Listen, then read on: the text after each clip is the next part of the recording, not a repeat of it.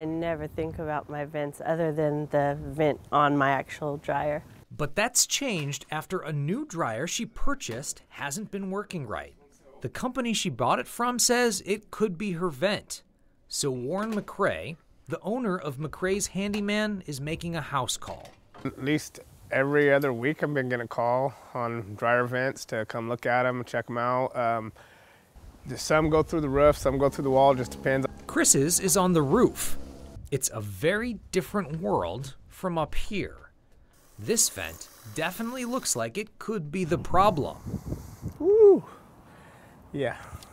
It's totally clogged. I'm looking at all this lint plugging the vent so that the heat and moisture and air can't come out of the dryer when they're drying their clothes.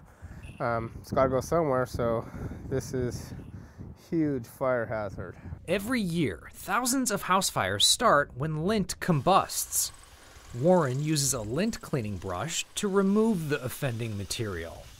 And he says people can do the job themselves if they want.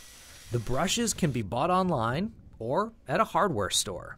Chris explains what finally made her believe it could be the vent and not the machine. So I went ahead and unhooked the hose part like they suggested, and as soon as I did that, it worked fine. Now Warren is working from the inside. This is lint and stuff that most likely, because it's down here, we pushed it from the top. Soon, the ducts are clean and the lint has been vacuumed. And what a load it is. How often does Warren recommend you do it or get it done? You should do it at least once a year. Some people recommend more, but I would say once a year would be average. You need to do it.